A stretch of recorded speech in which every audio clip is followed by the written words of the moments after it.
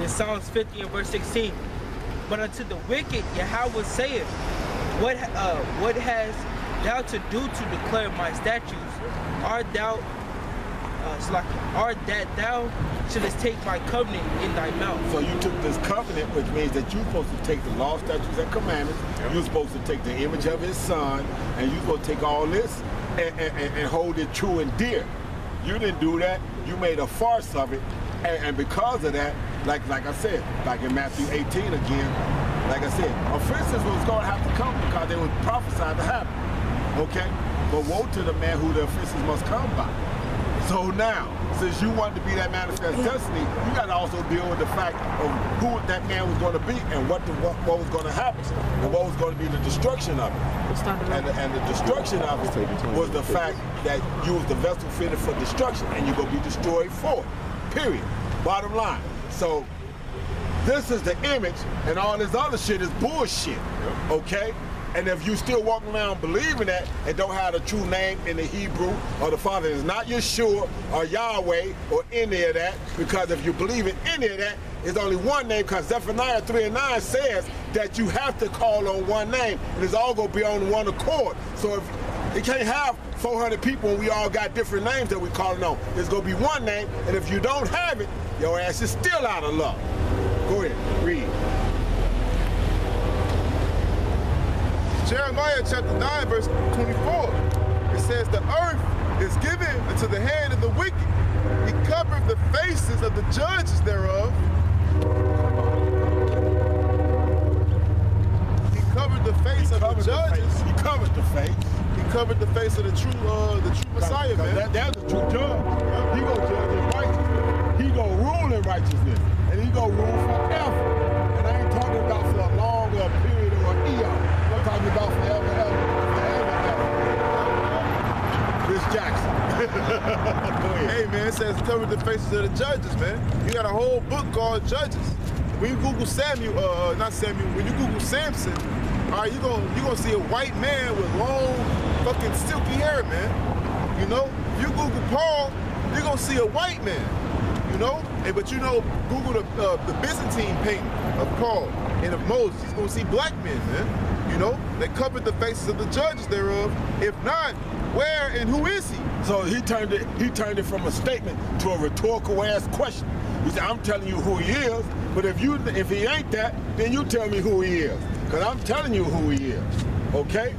So Yahweh Ba'ashem Yahweh Shah is not only a dreadful God, he's also got a bit of dry ass humor. Because it's like, if you don't want to listen to me, I'm going to fuck your ass up in the end. And then it's a rhetorical question. It's like, I already know, but I'm asking anyway. I'm asking anyway. It's like how you going to tell me something that I invented and created? Exactly. Like to what you were saying. He created everything. It's like with my parents, like, man, haven't you asked your kid, like, didn't I tell you not to do that? Like, you know you told him not to do that, but you asked him anyway. That's right. Didn't I tell you not to do that? Right. I got something. It's in the book of 2 Thessalonians, chapter 2 and verse 3. Let no man deceive you by any means, for that day shall not come, except there come a falling away first, and that the man of sin be revealed, the son of perdition, man. And who is the son of perdition, man? The so-called white man, Esau, man. All right? He's the one that's destroying the whole world, man. Yeah. Back when that was written, that was talking about Roman, or whatever the case might be. Well, who are the Romans now? The Edomite, still. And they build their coliseums and shit, and they things like they did back in the day. Mount Seir and the whole deal. Go ahead, Doc. Hey, the coliseums today, man, these are those sports events that they That's go right. to. Football, basketball. When you look at football or basketball in the arena, it always looks like a coliseum, man. That's right. And then you see so-called Negroes, Latinos, and Native American, the centerfold of it. They're the gladiators. They're the gladiators, man. They just got it less gruesome. That's it, exactly. They ain't dying at the motherfucking mouths of lions and shit, and this, that, and the other. But like I said, you take American football, motherfuckers are getting broke up in that game. They trying to not have it as brutal as it used to be, because motherfuckers was getting paralyzed. Their brain was going bad on them 15, 20 years after they retired and shit with CTE and shit like that, bad spots. But go ahead. I was just gonna say, man, it's almost like it's kind of worse, man, because you get somebody like that been in the game forever, like Kobe Bryant or LeBron James, man. By the time they get your age, 60, they can barely walk from all that jumping up and down and shit. They get bad knees. Think about jumping up and down for 30 years, man. That's it. You get wear and tear on your body, right. man. Oh, but they give you a big check. Oh, you be all right. Here go a $50 million check. You know? Yep. Reading on, verse 4, who opposes and exalteth himself above all that is called God. He opposes himself and exalts himself that all that is called God, man. Hey, let me get a precept for you. Go ahead. Or that is worship, so that he as God sitteth in the temple of God, showing himself that he is God. God, it says he exalted and opposed himself as if he is God, man. This is the book of Isaiah, chapter 29, verse 16. It says, surely, let me start up. Verse Isaiah 29 and 15. Woe unto them that seek ye to hide their counsel from the Lord, and their works are in the dark. And they say, who seeth us and who knoweth us, man? Because this is the way he opposes and exalts himself above God, man. He get in the congregations in secret. How can we destroy the Israelites, man? How can we make wickedness how can we make wickedness seem right, man? And how can we make these people uplifted? You know? It says, surely your turning of things upside down shall be esteemed as the potter's clay. The potter's clay is Yahweh's creations, man. You're going to esteem the Lord's creations, you're going to esteem wickedness as if the Lord had said it, man. You know? It says, for shall the work say of him who made that, shall the work say of him that made it, he made me not? Or shall the thing framed say to him that framed it, he had no understanding? And that's what Esau say, man. Oh, that ain't the right way to do it. I'm gonna do it this way. And then you have everybody else esteeming like it's the word of God, man. That's what Esau do. It's Isaiah 5 and verse 20. Woe unto them that call evil good and good evil. God, woe unto them that call evil good and good evil, man. That's what Esau all about. He literally take the law, statutes, and commandments of the Bible and turn it upside down and esteem it as if it is good, man. That's his MO. That's what his pleasure is doing, man. He has pleasure in doing that. Okay. You got any more? Okay, great. That put darkness for light and light for darkness. That put bitter for sweet and sweet for bitter. Like motherfuckers be like, look at that New Zealand shooting, man. That dude ran up in that mosque and had to switch guns on him. Hey man, I laughed at that. I rejoiced at that, man.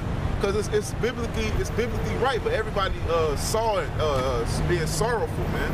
Acting like it's a bad thing that happened, man. All right? That's Esau. That's Esau's fucking putting darkness for light, man. That was a glorious thing that shit happened, man. Also, too, him saying that homosexuality is cool. Yep.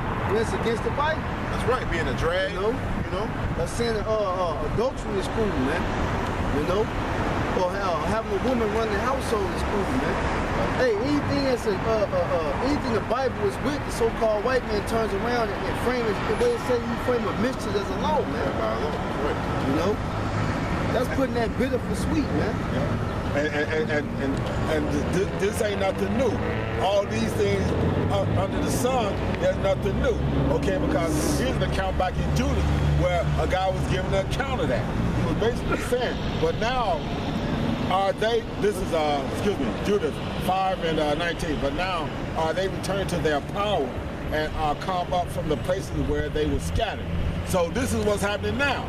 We're coming up from the places that we're scattered, the elect, okay, the men of the Lord that want to understand his word and do his will.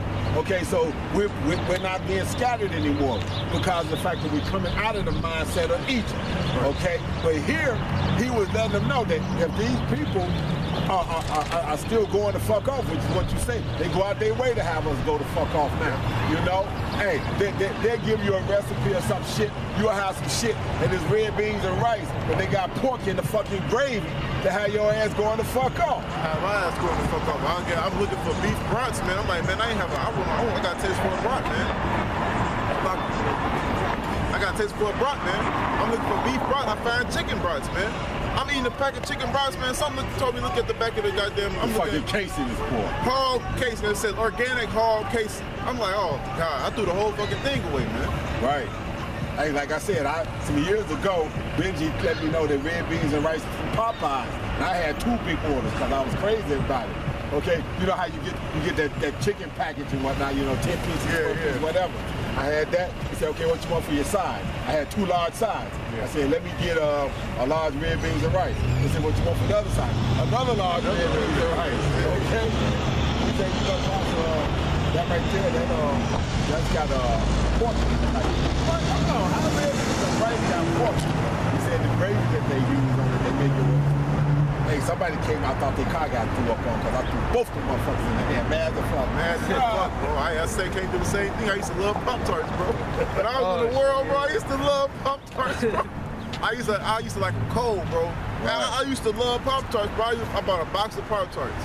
With the brother, brought a box of Pop-Tarts, get in the car. Brother like, hey man, you know they got pork in it? I'm like, how I got pork in it?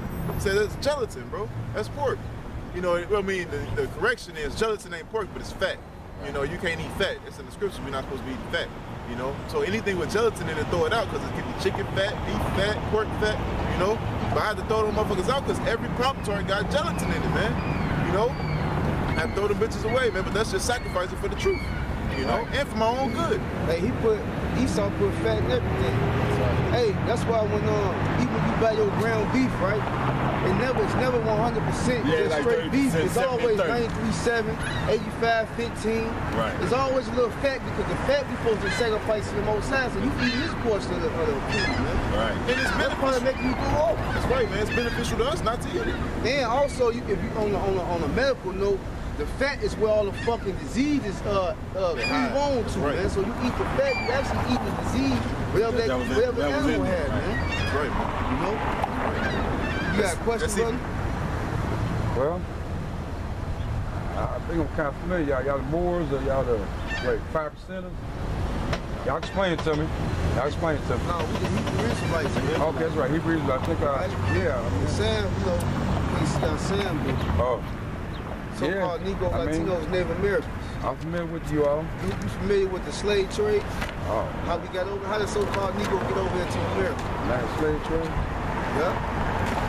I got it right here. Yeah. That's how we got over here. Hackers of ship like sardine. And you know that was prophesied, somebody give Deuteronomy 28:68. Yeah, and 150 years before they started doing this to us, they were doing it to the Northern Kingdom. The conquistadors was rounding those brothers up down in South and Central America and doing the same thing. They learned Spanish at the end of a whip, the same way we learned English at the end of a whip. See, that's how they made the divide. See, when you talk about the so-called Negro that was here in America, you're looking at the tribe of Judah, Benjamin, and Levi. And see, all this is the Northern Kingdom, and that's the bigger bulk of it, and they had already came over here. That's why, because they knew about that back in Solomon, that they was over here. Go ahead. Read that. You know that slave trade right there was prophesied in the Bible already 1,000 years ago before it even happened. I heard that for you. Read it for him, boy. It's the book of Deuteronomy, chapter 28 and verse 68. And the Lord shall bring thee into Egypt again with ships. The Lord said he shall bring us into Egypt again with ships. You know what Egypt means? Somebody get Deuteronomy 5:5. Yeah, and if you look up the word itself, it actually goes in double straight. Yup, because you know, it's like, Go ahead. Go ahead. the children of Israel, you familiar with the story of Moses, right? How Moses when he got the children of Israel out of Egypt before. You saw the 10 Commandments, Charleston, Heston shit. You can't familiar with that, right? But the Lord said he's going to bring us into Egypt again with ships. It was never recorded that we went back to that old Egypt. So what is this Egypt talking about? And when they left, they walked out. They didn't need a ship. Yeah. They didn't need a ship though. When he delivered them the first time, they just packed up everything, their animals and everything, and they walked out of Egypt. So why would they need ships to go back in? They walked through the Red Sea. The sea was a Gulf of Sea there. Yeah, it was, exactly. But they walked through the Red Sea. The Lord said this time we're going to use ships. You got that Deuteronomy chapter 5, verse 5. I stood between the Lord and you at that time, and it says to show you the word of the Lord. For ye were afraid by reason of the fire, and went not up into the mountains, saying, I am the Lord thy God, which brought thee out of the land of Egypt from the house of bondage. Right, that was too much. Read that verse right there. That was 5 and 6.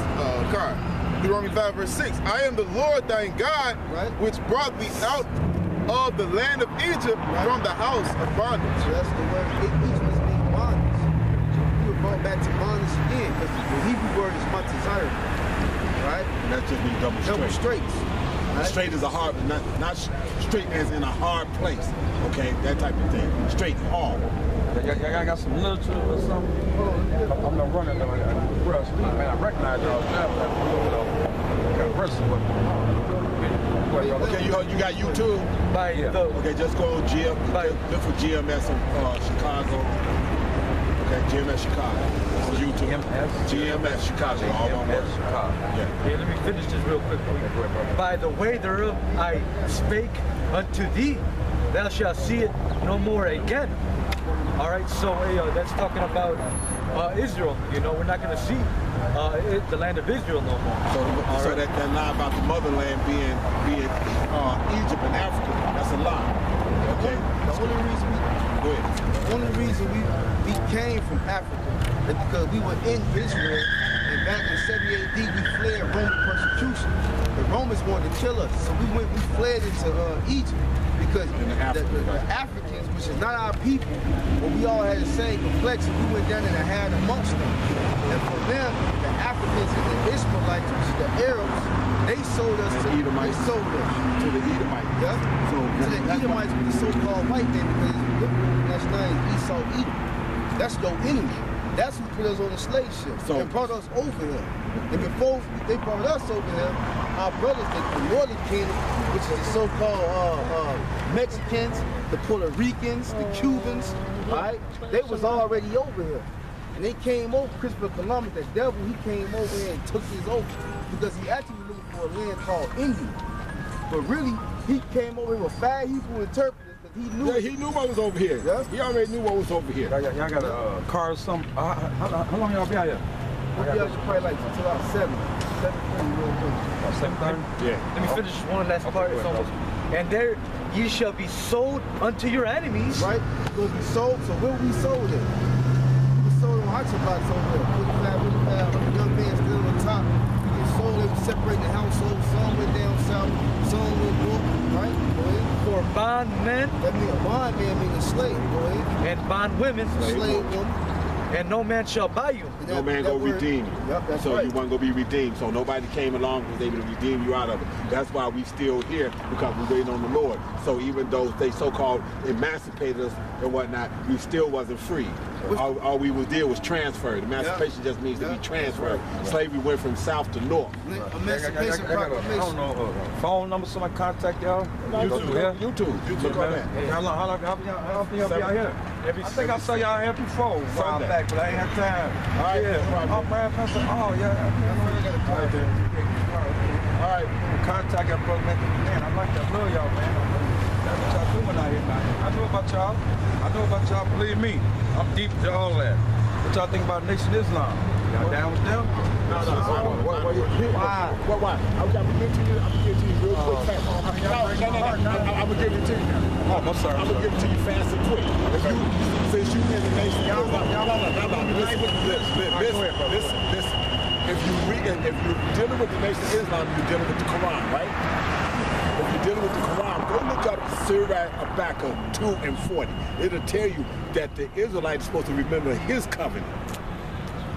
It says that in their own book. Why? Because Islam was made up with the Nicene Council of Khadijah and Muhammad by the Nicene Council to try to get them people, like I said, 70 AD. 70 AD when we came out of there, people went into our land. And this was made up by some wicked ass jakes to try to get those people out of our land. Okay, a little differences. Can y'all come together on little differences? Say what? This is what we can't come together.